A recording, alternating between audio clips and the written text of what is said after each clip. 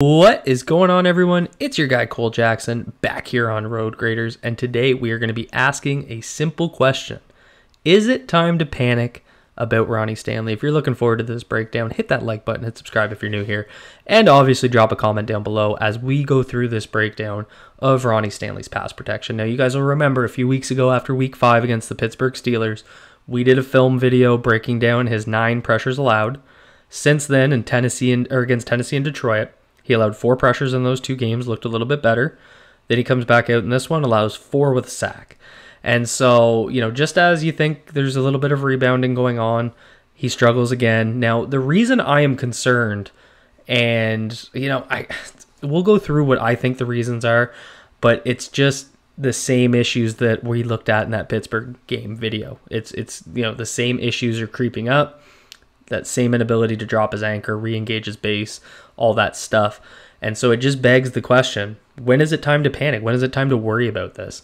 So let's get into it. Let's get into the film. Going to get the first rep here.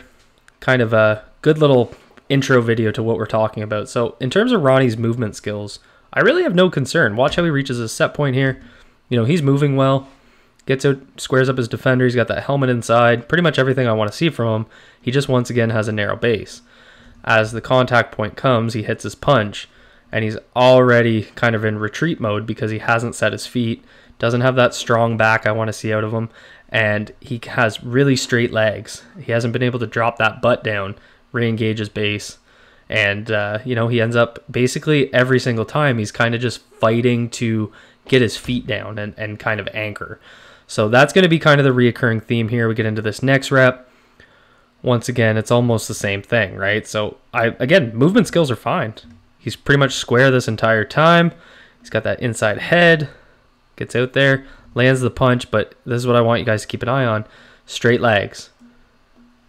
Not an arch back. You want to see kind of a bit of a tabletop back there with that butt dropping down, able to engage his base because that's where his power is coming from. His feet are spread a little bit better to give him that wide base of support, but he's not able to sink down, and so I'm wondering if he's losing his flexibility on this one. So, and then you see right here, he's in the panic feet, right, where he's just kind of hopping back and trying to establish his base and ends up right in Lamar's kitchen. I wouldn't have minded this rep so much if he kept that leverage point here. So he kind of has it at this point. He wants to get that inside hand and then force him out the back of the pocket.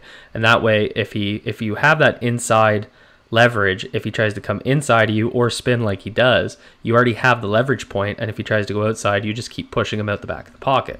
But as you can see right there, he loses it. That hand kind of comes up. That opens the spin move.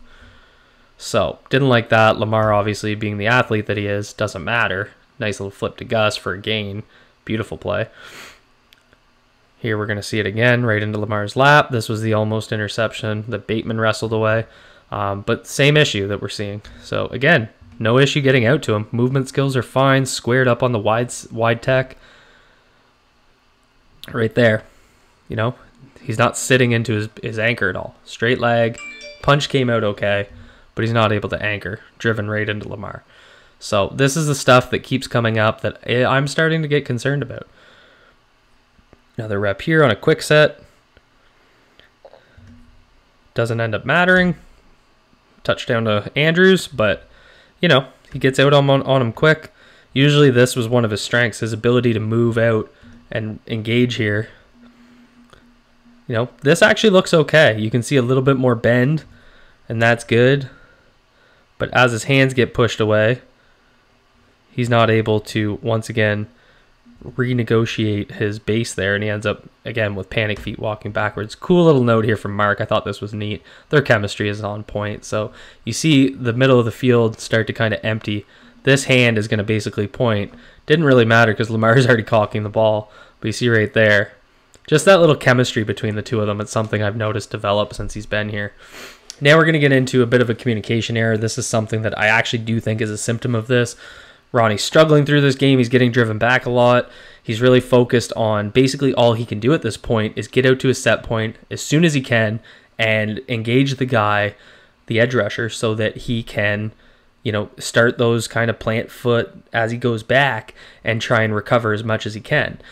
So he's so focused on getting out here that he's not reading the defense at all. So you're going to see typically what you'd want to see inside outside blocking. So I'd want to see this guy as the man he's blocking, but with the running back staying in, it's a little bit different. Ronnie could know that the protection has the running back coming inside, so that would become his man. So I'm a little less worried about that. This has to be Justice Hill's man. Unfortunately, Justice ends up blocking the same guy as John Simpson, as you see here, and this guy runs through free. So that's on Justice Hill, in my opinion. But what Ronnie doesn't see is the DB that was over top of Mark also coming. And so he's out. So now you have two guys running unblocked, which is not good. And they end up adjusting here at the end. Simpson passes off, but Simpson shouldn't have to pass off. Hill should have been taking the first man, and then it would have been Ronnie's responsibility for the second man. But, you know, this ended up being an incompletion, but it was almost another fumble for the Ravens. So I think that's one of those things where mentally he's so focused on getting out into his set that he's not reading the play properly. Another rep here. And this one, you know, I'll give this, I think he slipped. This field looked like trash. That's what it kind of looks like to me. But again, he's getting out in space, squared up well. He's got that helmet inside. And then we got a straight leg, bent over. So kind of the same thing. I do think he slips here, though. I'll give him that. Ends up getting swam, gives up the sack. So I think this was a combination of, you know, poor anchor, obviously, but also I think the turf didn't do him any favors on this one. So just full disclosure, that is what I think happened there. So that's what I'm seeing from Ronnie. You know, I don't want to throw the towel in on him. He's a vet. He's coming off that knee injury. How much is that knee injury affecting him is the real question. Is that why he's not able to bend? I don't really recall this being a huge issue in week one before he hurt his knee. He did allow a sack in that game, but from what I remember, it wasn't off of a poor anchor play. The poor anchor kind of came since he's been back post-injury in week 5. So, you know, looking forward to what you guys think. Really looking forward to your comments. Hit that like button and subscribe. If you're new here, be good to yourselves, be good to each other. Peace out, everyone.